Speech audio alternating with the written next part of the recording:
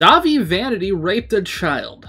Police gave him a warning. Now 21 women accuse him of sexual assault. The Blood on the Dance Floor singer is an expert at winning teenage girls' trust and their silence. April 5th, 2019, updated April 5th, 2019. That is a hell of a headline. That's a hell of a way to start a video, too. Dahvie Vanity is a famous musician of an awful scene group featuring Dahvie Vanity, Jay Monroe, a lot of different people over the years. They released 9 studio albums before breaking up in 2016.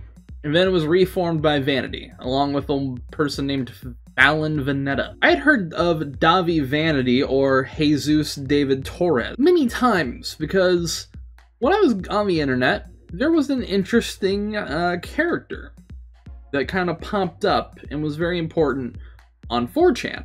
Okay, you guys, this is Jesse Sutter, and you I know just what? wanted to say that you guys have ruined my life. First, I'm gonna tell you right my now, dad. this is from her father. You bunch of lying, no good punks. And I know who it's coming from because I back traced it. And I know who's emailing and who's doing it.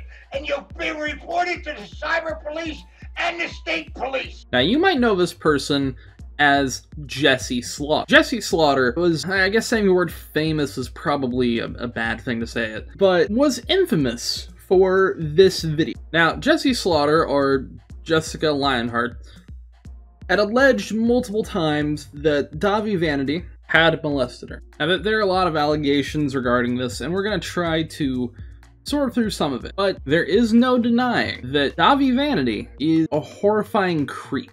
Now, as I was editing this, I actually realized I didn't talk about a couple things. We're going to talk about that before we get into the sexual abuse. The other half of the duo, which pretty much was there the entire original run of this shitty band, no offense to Mr. Von Monroe, the other half decided to come out with his statement, and I'm going to link it down below, and I'm only going to talk about certain parts, because the statement is fucking long, and it's actually really, really nutty. But I'm going to jump around to certain aspects. Again, if you want to see down below, it's in the description. So now we go to a statement. All respect and all honesty, I feel that it is only the right of any fan out there to know why I left Blood on the Dance Floor a few months ago. As an artist who has changed not only how they look physically, but how they think, write, and create, I began to feel constrictive and creatively limited by the other half of the group. It's around 2014 where we had some progression of having a real message for the young people who made up 80% of the fan base. Music sales started to go down because streaming had become the new way of listening to music instead of iTunes downloads. He panicked and insisted on writing material that was based around the older concept of the group, unnecessarily offensive and overtly sexual. When your fan base is made of teens, these are usually subjects you'd want to avoid. When I joined at 18, I didn't feel that inappropriate about it until I became older and felt like a pervert singing these songs to kids. I went a few years touring and working for the band, but Dahvie insisted not paying me. That he wanted to be somewhat of a caretaker and played that role from the beginning. I allowed it because I was young and overwhelmed by the glory of being 18 and touring the nation to meet people that enjoyed the same things I did. I was too timid, and with Dahvie's short temper that he displayed on many occasions by firing his employees, I feared that I would be next. I didn't want to push his buttons and be left with nothing. He paid my phone bill, paid my car insurance, my half of the rent, as well as my medical insurance. Instead of just paying me how an employee should be, but I had enough of this weird daddy relationship. My mother would always ask me why I never had any money or couldn't afford to go see her in my hometown in Florida. It's ruined relationships for me, if not just boyfriends, with people that worked for him and other bands we toured with. And I was manipulated to dislike anyone who tried to call him out. There were times when I literally had nothing, but Dahvie was spending lavishly on ridiculous novelties, custom-made clothing, flying in random girls to stay and live with us. I finally started to work independently, and after getting permission from Dahvie in late 2014, that's how I stayed alive. About a year ago, I had gotten very sick for a while, and then shortly after was diagnosed HIV+ and needed to get the medication, and medical help started. Yet there was a tour booked for the band. As I saw it, there won't be a tour if I'm not physically up for it, but Dahvie saw it differently. He kept pushing my face we couldn't afford to cancel the tour, and that any medical help I would need would just have to wait until he came back from my treatment. He couldn't afford tour because of the new extreme $60,000 debt Dahvie put himself in by having just bought himself a new car. So I reluctantly agreed against my better judgment to go out on tour and was dragged all through the country sick as a dog and waited it out. The tour ended up being a total bust. Attendance was lower than ever. The fans were being charged an arm and a leg for a VIP meet and greet, but I was either late or rushed because Dahvie's a hotel with a girl, or canceled promptly because the shows weren't happening. Dates were canceled left and right by promoters, and venue owners had heard about Dahvie's reputation. When we finally got home, I immediately got treatment, and after a few months had passed and a new health routine, I was back to myself. I am now undetectable and healthy according to my doctors. In October, we released Scissors, the last album we ever did together. I wrote every song in the deluxe version with the exception of 2. Dahvie paid me $1,000 to write all that material in less than a 2-week period. I needed a new life. I couldn't be in that situation anymore, yet I had nowhere to go and he knew that, so he took advantage of what he could until I couldn't take it any longer. Dahvie ended up essentially moving to Ohio to be with his then girlfriend, and I was left essentially homeless. I ended up moving back to Arizona with my friend and living a quiet farm life in Tucson while I rebuilt my life and started a new career. Recently, Dahvie opted to continue to tour as Blood on the Dance Floor, still selling merch with my name and my face on, signing my name onto posters I have never seen and touched, and obviously still playing music I wrote for them. On top of being not paid for any of these merch sales using my likeness, he's now saying that he's out on stage performing in my honor, obviously trying to capitalize on my illness, as he's referred to his fans. I have been through hell and back and still fighting. I feel like I'm being mocked by him as some kind of cruel joke. I've always told my fans not be afraid to speak your mind and embrace your true self, so I'm taking my own advice. You're the only reason I exist. Thank you all. Now, as you'll hear later on in this video, I do say my piece about the music, but at the very least, from what I've seen, Javon Monroe actually seems genuine about it, and is actually doing shit now. Now he does an SFW Twitter thing, and I'm not gonna show it because it's a little weird to me. I'm not gonna lie, but I respect his statement. The statement feels very genuine and very understandable on why he had to, he was a victim too. Anyways, we're gonna continue with the rest of the video. On one Sunday night in June 2007, 14-year-old Diana Farrell sat alone in her bedroom in the dark listening to a Christian radio show where teens discuss their troubles on air. The host, a man named Dawson McAllister, seemed kind. He spoke to callers empathetically and even gave them advice. Farrell picked up the phone and dialed in. When McAllister asked her what was wrong, she took a deep breath and then told him about the man who sexually assaulted her at her home 8 days earlier. A show staffer called the police. The next morning, a patrol car appeared outside Farrell's house in Pinellas County, Florida. Terrified, she hadn't meant to cause any problems, she just wanted someone to talk to. A 8th grader who was bullied throughout middle school, Farrell didn't have many friends. Spent most of her free time on a computer by herself, creating digital artwork and learning how to edit photos online. Just a few weeks earlier, she celebrated her acceptance to a high school with a visual arts program. Farrell Pace, as a police officer, asked questions about the man she described on the radio. Frankly explained she didn't know his real name or how old he was, he just went by Dahvie. We met him a while ago on MySpace, where he had a popular page as an Orlando-based hairstylist. Dahvie had told Farrell that he wanted to give her a new look, so he drove across the state to dye her hair at her house. The girl's mother, a single parent with 2 nursing jobs, had to leave for an evening shift shortly after Dahvie arrived several hours late. Farrell had performed oral sex on him that night. As the officer pressed for details about the encounter, Farrell's first sexual experience, he started to cry. The 14-year-old was confused about what had happened and afraid of getting Dahvie into trouble. They started chatting online with weeks leading up to her hair appointment and often signed off messages declaring his love for her. They were friends, she reminded herself, and Dahvie cared about her. What would happen if she told the police that after finishing with her hair, he'd forced himself into her mouth? Are you going to call him? You can't, Farrell pleaded through tears. It was no big deal, she insisted. Everything was consensual, he said. After speaking to Farrell and her mother, Captain Kurt Romanowski, detective from the Crimes Against Children Squad of Pinellas County Sheriff's Office, called the 22-year-old Jesus David Torres, a man known as MySpace's Dahvie the Elite Hair God. Romanowski informed Torres he was aware of a sexual contact with Farrell and that her mother would not ask cops to arrest Torres if he cut off contact with the daughter. Torres claims he didn't know how young Farrell was, said he was sorry, and promised not to talk to her again. Lewd and lascivious battery, sexual penetration of a child between the ages of 12 and 15 by an adult, for which Torres was briefly investigated, the form of statutory rape and a felony punishable by 15 years in prison. Ignorance of a victim's age is not an admissible defense under Florida law, and 14-year-olds cannot legally consent to sex with 22-year-olds in the state, but police let Torres off anyways. Victim refuses cooperation with prosecution, the police report concluded. Case closed. Torres moved on. Later that year, he started Blood on the Dance Floor. And that's where this all starts. Now, Blood on the Dance Floor, I'm not going to play any audio for you because the music sucks and it's worse than nails on a chalkboard. There's no artistry from a single song from a shitty band. There's nothing. None of it sounds anywhere near good. And I'm sorry for people who like these albums, but I hate music like this. It's so awful to me. Under the stage name Dahvie Vanity, the singer went on to amass close to 2 million online followers while touring all over the country. And in the 12 years since police gave him a warning for assaulting Farrell, Torres has allegedly sexually assaulted nearly 24 women and underage girls. Now, it links to a website, they link to a website here called Metal Sucks, who interviewed a lot of the sexual assault victims. And we'll read a little bit of this one here. Ty was in the 10th grade the first time she met Dahvie Vanity, one half of the popular electro/scene-core/ self-proclaimed death pop duo Blood on the Dance Floor. They'd started communicating first via Facebook and eventually by text in December of 2011, when she was already a massive fan. At the time, him getting in contact with me felt like a dream come true, she says today. When Dahvie, born Jesus David Torres, announced that he was coming to her hometown of Houston, Texas, she leapt at the opportunity to hang out with him. It took a lot of convincing, but my mom let me meet up with him at the Galleria Mall. Ty recalls. She was upfront with him about her age long before we ever met in person, but the disparity didn't seem to bother him. Ty says Dahvie's pet name for her was My Little Schoolgirl. He was 27. They ate at the Cheesecake Factory one Friday after school in January of 2012, and although Ty admits the meeting was initially really awkward, she thought Dahvie came off as being a nice guy.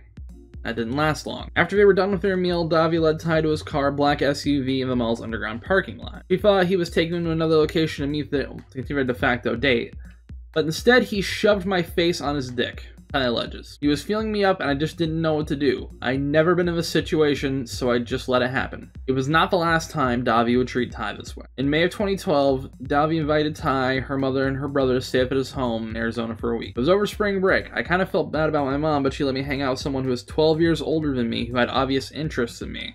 But she didn't know the extent of what was happening. Ty also says her mother genuinely thought Dahvie was a good guy, because he paid to get her towed car out of the impound and promised to help with the cost of traveling to his house. We'd driven 23 hours straight from Texas to Arizona to get to his house. Dahvie never actually paid Ty's mom the money he promised, and the sexual assaults continued. He would never ask my permission, take me somewhere we were alone, grab my head, and push me down like a dog. Ty's story about Dahvie Vanity exhibiting such behavior is unfortunately not a standalone accusation.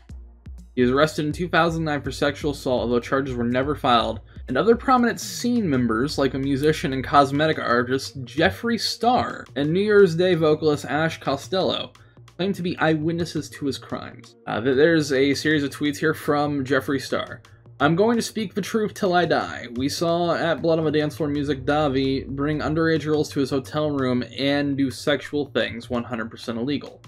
I no longer support at Blood on the Dance Floor Music and how disgusting Dahvie is. Touching children and enjoying the attention is evil. Fuck off, sicko.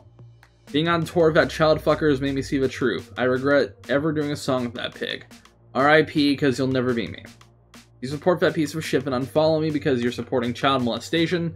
Dahvie is the lowest, worthless scum I've ever met. And there's a whole series of posts here from Ash Costello. I'm not gonna read all of this. I'm gonna leave a link down below to the article. This is the metalsucks.net article. If you want to read all this, because there's just a lot. There's a lot to this, and I'm not gonna read every single accusation. However, I do recommend you scroll down and click that link and read the article. The people at Metal Sucks did an amazing job. And we're going to read this accusation here. Belle from Colorado was 14 when she met Dahvie in 2013, at which point she had been a Blood on the Dance Floor fan for about a year. I went to every show in my state and Dahvie always remembered me. He even remembered my dad and would call him Dad as well. One night when she was 16, her father drank too much driving back home, which was an hour and a half away. Dahvie and his then girlfriend offered him a ride. That kind of made me look up to him more. He was always seeing if I was doing alright and genuinely seemed to care. That facade began to crack when Belle was 17. There was an incident when Dahvie stopped talking to her for months after she declined to meet him in a questionable neighborhood very late at night, which she says was pretty upsetting to me.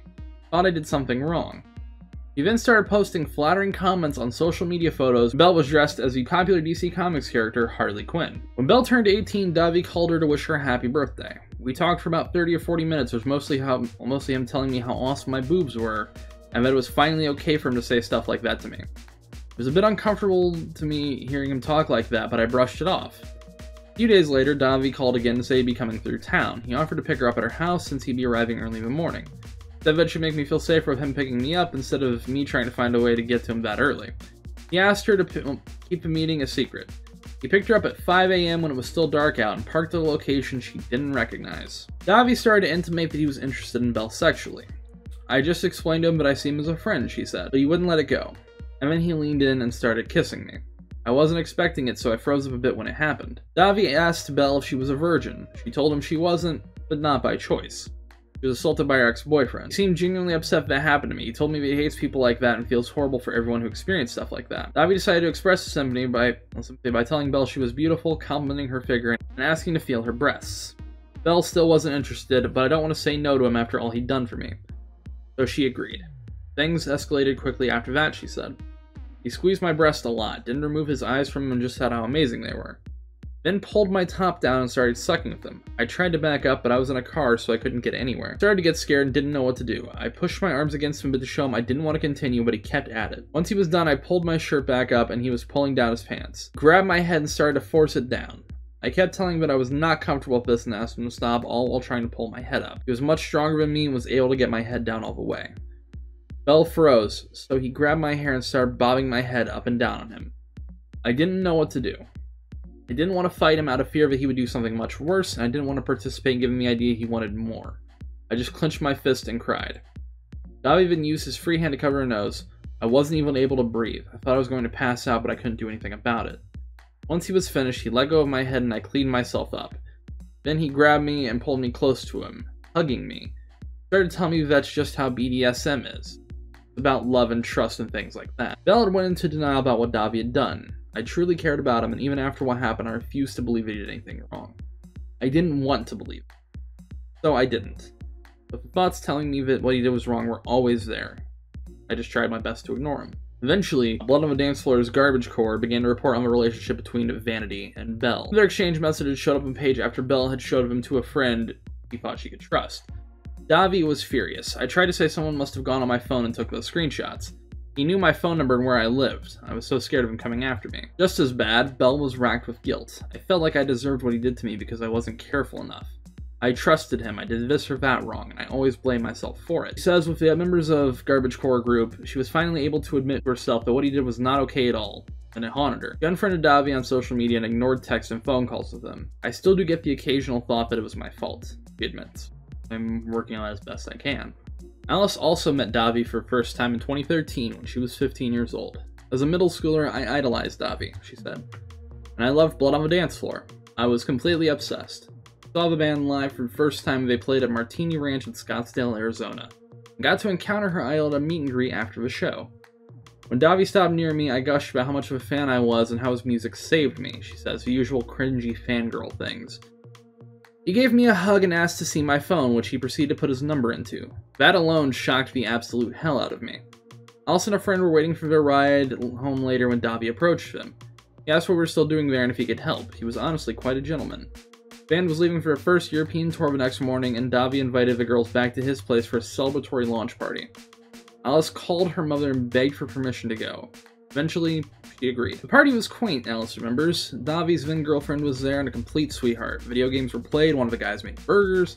Dahvie gave us full access to their merchandise room so any fans of the party could help themselves to whatever they wanted. Alice wanted merchandise but felt uncomfortable with the thought of just taking it, so declined the offer. Dahvie, she alleges, insisted and took her into a merchandise room. Once I had some merch, he grabbed the doorknob and got super close to me and asked me if I was a good student.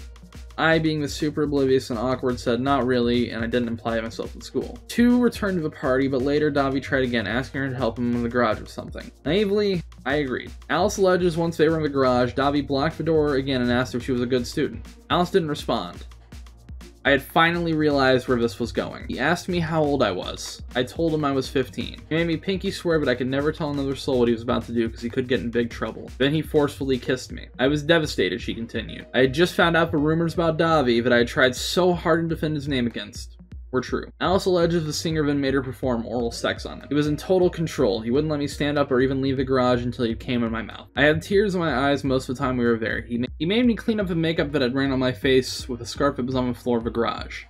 I couldn't tell you how long it had been when we got back to the party, but it felt like forever. Alice's friend, also at the party, was starting to become concerned that Alice kept disappearing with Dahvie. I assured her we were just talking because at the time I was still confused and trying to process everything myself. Felt like the whole night was unreal. Later in the party, Dahvie asked her to help him pack up for his trip. You think at this point I wouldn't be so naive, Alice says of her 15-year-old self, but I went with him to his room. 20 minutes, she and Dahvie chatted pleasantly about their home lives, their upbringings, and art. Hearing about her love for art, Dahvie offered her a job designing merchandise. An offer Alice says that he never followed through on. Then Dahvie assaulted Alice a second time. Dahvie went into the walk-in closet and came out with a rainbow penis-shaped lollipop. He asked if I wanted one. I said no, but he insisted and went back and got me one. Singer then called her into the walk-in closet. It was basically a repeat of the garage, only this time he wouldn't let me leave until we had sex too. Alice told of Dahvie her family's water had been turned off. He promised to give her money to have it turned back on if she had sex with him. I complied, if you can call it that. I stood there in shock while he did his thing, thinking I was helping my family. We were so bad off at home that our showers were basically sponge baths using water bottles warmed over the stove. I wanted to do whatever it took to stop my family of 5 living that way. Pulled my dress down super forcefully, she continues. He actually broke the zipper on my dress. A lot of my clothes were tattered hand-me-downs, including my bra, held together by safety pins, which he actually made fun of me for. He covered my mouth the entire time and was very forceful. He also alleges he filmed her performing oral sex on him. I'm not sure whether or not the footage still exists. I sincerely hope it doesn't. When Dahvie was done, Alice went back to the party to find most people were asleep, including her friend. Texted her mother asking her to tell school she wouldn't be in the next day, knowing she'd be unable to cope emotionally. When asked about the party, Alice was initially reluctant to discuss what happened to her. I lied to my mom, she says, and even my friend. I said I had an incredible time, but everything had been fantastic and Dahvie was awesome, the works. But once I was in my room, I just broke down. I didn't leave my bed all day. 2 days later, Alice noticed injuries stemming from Dahvie's attack. Her mouth was cut open in several places and there were bruises on her arms. For a while after that night, I just tried to pretend nothing ever happened. It took a while for it to sink in. I'm ashamed of that. He would message me from time to time wanting to meet up, but we never did. That I'm glad. I never ended up with money or job I was promised, but I see now that was for the best. By her own admission, Alice was a lot more scarred than I realized at the time. She still blames herself for the attack. I honestly should have known better. And asserts what Dahvie did to me still impacts my life and how I handle relationships, even now, 5 years later. What does she think of Vanity? The man I looked up to is a monster in my eyes. Now, there are a lot more accusations that I haven't even covered in it. Blood on the Dance Floor is a lot of things. An awful, shitty music group who's got literally no talent to their name in any of the iterations, whether it be with Jay Von Rowe or by himself or whatever. There's no quality. The music is so awful. I will spare you, I think, to hear that shit. Everyone who's heard of them, if you see this man, this face, don't let him near your kids. Don't go around him. Hopefully, to Jesus David Torres, hopefully you get what's coming to you. Only a matter of time, but you deserve it. Anyways, with that, we're going to wrap this video up, and we're going to go to the Patreon outro. Thank you for watching. Thank you for sticking around with me, even though last month I didn't put out a lot. And we're going to wrap that up. Okay, so for our first and currently only channel membership, we've got Becca Taylor. I'm not going to read the full name of your handle. I'm sorry, Becca. It's really long. With our first, well, I mentioned this before, but our first $20 tier, we have Mio, or Mio Killa. And then in our $10 tier, we have Annie, Amaret, Rebecca Taylor, I think twice total, holy cow, and Fee. At our $4.99 tier, we have Selka Katie, Aslan, Ichi, and Union 573. And I realize I just butchered the order of that, but we're going to butcher the order of the $1 tiers too, so hey. We have Baleborn in our Baleborn, there we go. In our $1 tier, we have Bizditch, Seb, Lyra, Charlie, Sydney, the Bean of England, and Stephen Mayer. This has been insane, the fact that I have so many people subscribing to me at once. I'm working on restructuring a couple things with certain tiers, including the $10 tier for the commentary. I'm working on every 3 months just recording a big batch of them, because I've been 3 months behind because of my new job. And I feel horrible, and I feel so sorry for everyone who donates to that tier. I haven't put anything out there, and I feel bad for that. But seriously, thanks to everyone here for subscribing to me, for even on the slower months, because there's going to be some slower months. But we're working on a ton of crazy things for the channel. you're gonna notice, well, I'm gonna record it actually later, because this one's finished, and I want to give the next one some time. We're gonna talk about Keem interviewing a new victim of Romeo Lacoste.